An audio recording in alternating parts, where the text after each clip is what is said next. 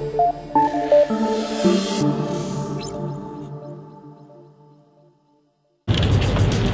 the market's been heating up.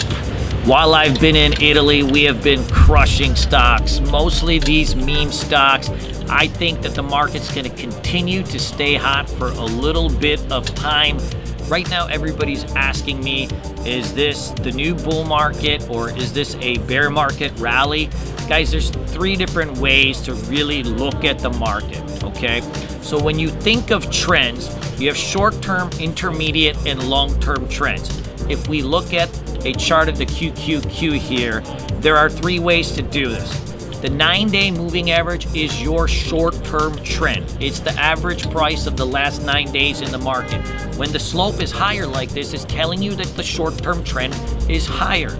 We use the 20 and 50 for intermediate-term trends. You can see right now, the 20 and 50 are also pointing higher, so our intermediate-term trend is higher.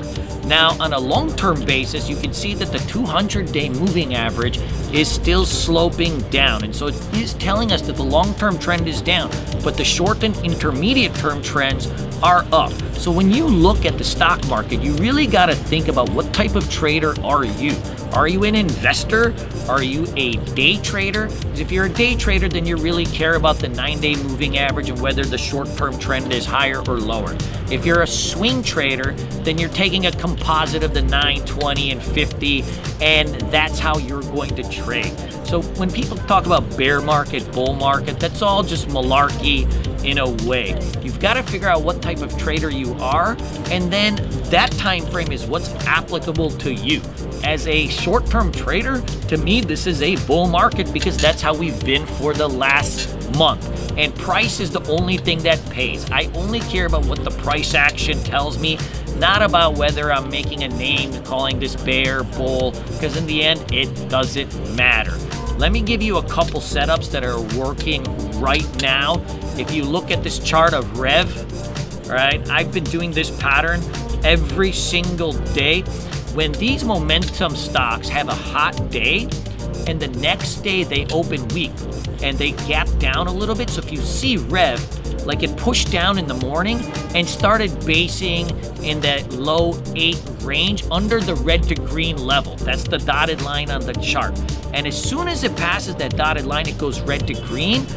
We long those stocks as you're starting to catch people off guard. A lot of people are shorting these things because they're turds. They go red to green and explodes, and you can see this thing gets to 1040, and we were trading it up and down the whole way.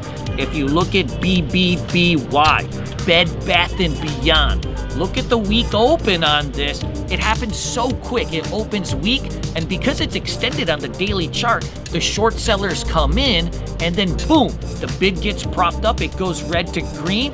Next thing you know, that thing's off to the races, and we're trading it back and forth till $27. That's called a red to green trade. It's based on a weak open, and what you want to do is find really strong stocks or stocks that had some type of news out the previous day. Wait for the weak open, and then when it goes red to green, hammer it. That setup has been making me literally thousands of dollars every day for the last month while I've been here, and in a hot market, that's your go-to trade.